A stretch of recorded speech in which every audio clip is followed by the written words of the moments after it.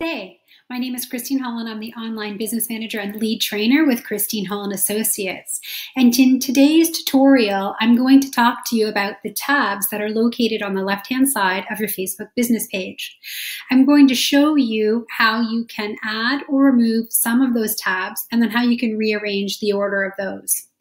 And the first thing I want to talk about is that the template you have chosen, the template design that you've chosen for your Facebook page will determine the default tabs that are established or set up and turned on for your page. Some of those tabs cannot be removed. For example, about, offers, community, not offers, about, community, and ads. So some of them, for example, the three I mentioned, cannot be removed, but you can change the order. And others like reviews, services, groups, they can be turned on or appear visible on your left-hand side menu called the tabs, page tabs. So here we go. You're going to move to your Facebook business page. Once you get to your business page, you're going to locate the option or the command called settings. It's located in the top right-hand corner on the gray bar at the top, the menu bar. When you click on settings, it's going to open up for you the page settings window. There's going to be a list of commands on the left-hand side, and then on the right, we see the subcommands for that heading or section. What I'd like you to do is locate on the left-hand side the command or the setting called templates and tabs. Now, some of you may still have an older version of template design, or Facebook page design. So your command, you may not see templates and designs or templates and tabs. What you will see is something called edit page info. Okay, so you can click on that to get to the same place I am if you do not see templates and tabs. So once you click on templates and tabs, it opens up the right-hand side menu selection with the heading called templates and tabs, where you can then configure the actions and the tabs for your page. The first thing that I'll point out is that it'll list for you the template, the current template that has been applied to your page. So for many people, if your page is relatively old, and I'm talking maybe like 2 years or more, it's probably going to be called standard. Unless you specifically chose something, it would be called standard. I'm recommending, for myself and for the clients that I work with, I like to recommend the services template. It gives the most options that I find that allow you to really optimize and be found in search engine results. So if you're interested in changing your template design, if you want to see what template designs are there, of course, it's very specific to what your business services and offerings are, you can click on the edit button located beside current template. When you click on the edit button, it'll show you the different templates that you can choose, and each one of those comes with different buttons and different tabs. So services is what I have selected. It is the current for myself, and yours may be different. If you scroll down the list and you find one that you may be interested in checking out or trying, you can click on the View Details button. So in this example, I'm just going to scroll down, find venues, and click on the View Details button. When I click on the View Details button, I can then see what the page would look like. At the top, it has buttons on the toolbar called like, unlike, follow, share, and save. And then it has tabs down the left-hand side that include home, events, reviews, about, videos, photos, posts, jobs, community, info, and ads. So again, each time that you click on one of these templates, you can view the details of the template. If you like the settings that that template has and it fits the business service and products that you offer, you can then choose the Apply Template button. I'm happy with the template design that I have, so I'm just going to close here. But you go ahead, take a couple of minutes, and look at the various options and decide if that's the one you want to keep or choose. Once you've decided on your design or template, you'll scroll down and look at the tabs that are currently visible. Okay, and again, there are tabs that you cannot remove and tabs that you cannot move either, change the order. So home is a tab that cannot be removed, and And About is also one of those that cannot be removed. You'll also see, for example, beside Home, there is a little, I often refer to this as the menu button. It's got the 3 lines. When you rest your mouse pointer on that, it allows you to drag and drop that tab to change the order of the tabs. And when you drag and drop, it automatically will update when you close out of here and go back to your regular page view. So that is how you can change the order, dragging and dropping by clicking and holding on that 3 little lines, the little menu button. Now, the other thing you can do is that you can click on the settings button located beside the events, beside the tab name. Sorry, in this case, I'm looking at events. You can click on the settings button and then it'll show you a few additional options. If the tab can be turned off or removed from being visible, then you will see the on-off button here, okay?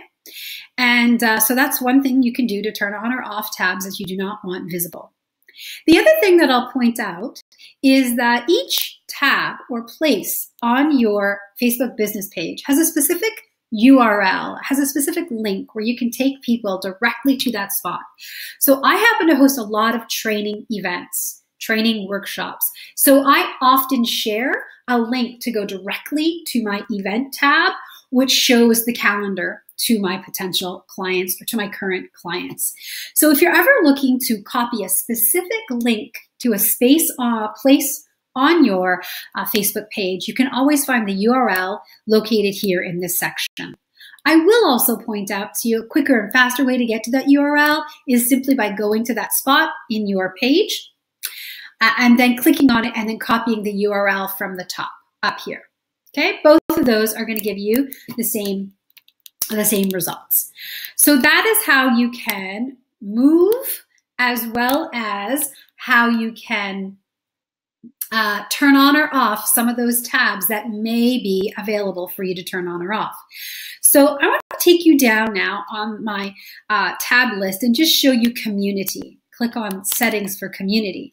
You'll notice there's no turn on or off option here. As I mentioned earlier, some of the tabs are set as default and must be visible. So community is one of those tabs. Okay, so I'll just close that. If you would like to add a tab that you see currently is not visible, for example, I recommend that you turn on the reviews tab. That gives your audience, your fans, your followers, your clients an opportunity to leave you a review on your Facebook page. If that's not already visible, I recommend you turn that on. And if there's any other tabs you want to turn on, I recommend that you turn those on, and this is how you do that. I am going to turn on the Groups tab right now. So I'm going to go ahead and click on Add a Tab. When I click on Add a Tab, it shows me all the tabs that are available for me to add based on the template again I've chosen. I'm going to go ahead and find Groups and click Add a Tab. When I click Add a Tab, it no longer appears on this list. I will click Close, and then my Groups button will appear on the list. And I can change the order of it, putting it wherever I'd like that to go. Now, what is the Groups tab? Why would you want to make that visible? If your business page is linked to or is associated with a group, like a VIP client group, like a VIP team group, like a VIP networking group, some kind of group where you're actually taking people and funneling them down a path from your page to your group. It's a great idea to link the group here and then have it visible on your Facebook page in the group section. So I've added the group heading. Now, there's no save button here. Once you make the changes, they automatically happen. Now I'm just going to go back and click on page. When I click on page, it's going to take me back to my home page. And on the left-hand side, I can see home, about, events, reviews, okay? And I can see that I've added group here. It wasn't there before. So that's how you can change your event tabs as well as change your template if you want something a little bit different. Now, if you're happy with the information you received on updating or adding or removing tabs from your left-hand side tab menu, great, you can end the video now. If you'd like to learn how to link a group to your page, then stay tuned because that's the next thing I'm going to do with you. If you want to link a group, you can click on the groups command or the groups tab on the left-hand side. When you click on the groups tab, it's going to show you, potentially show you a list of groups that are attached to your personal profile, your personal ID, your Facebook ID. These are here because I've already set them up in the past. Yours may have a blank or empty list. If your list appears blank, what you would do is either one, create a group attached to this page, or link your group, one that already exists but isn't linked here. So let me start with link your group. I'll click on link your group, the button. And then when I do that, it shows me that I have 13 groups that I manage, and I can scroll up and down the list and I can look for the group that I want to link and that I want visible here on my Facebook page. Having it visible on your Facebook page is a quick and easy way for people to see that you actually have a group and then to join it. So let me see, I'll scroll down this list here and I'm going to add in this 21-day gratitude challenge group that I had. I'll click on the link button and then a menu will pop up to ask me if I want to confirm that that is what I want to appear on my page. So I'll say yes, link the group, and then the group name will appear.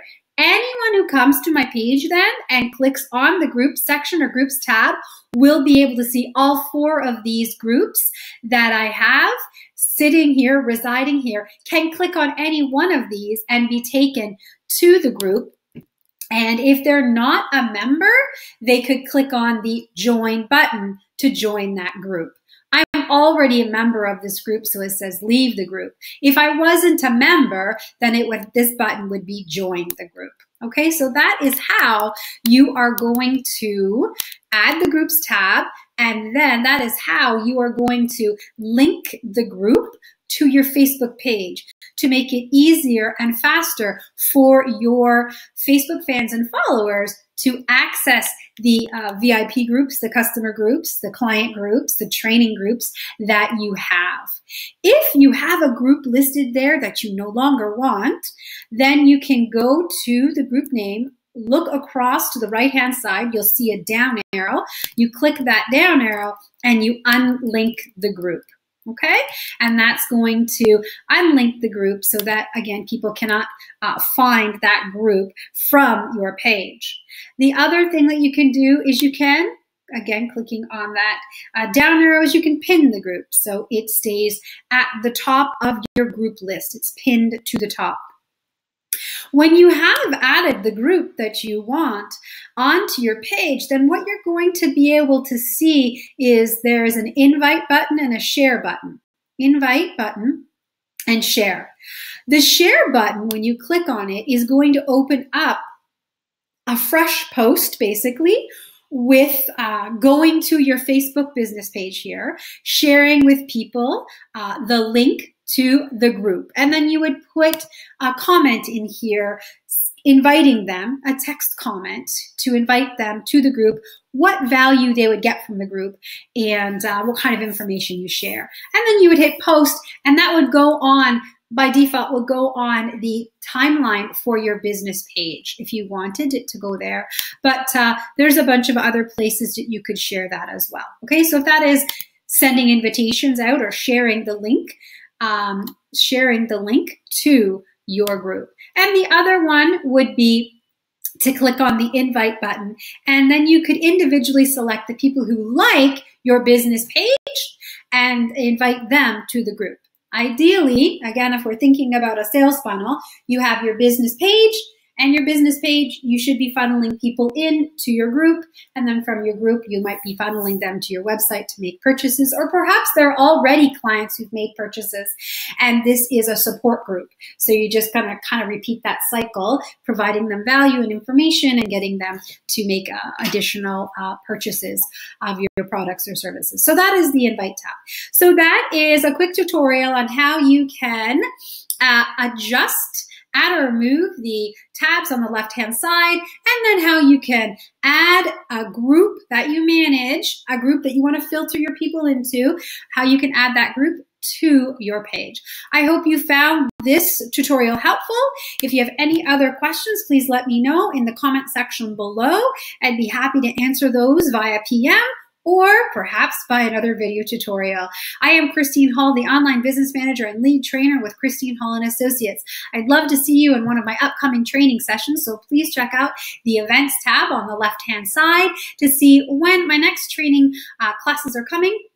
You'll find all the details and be able to link from those events. Have a great day, everyone, and we'll see you online.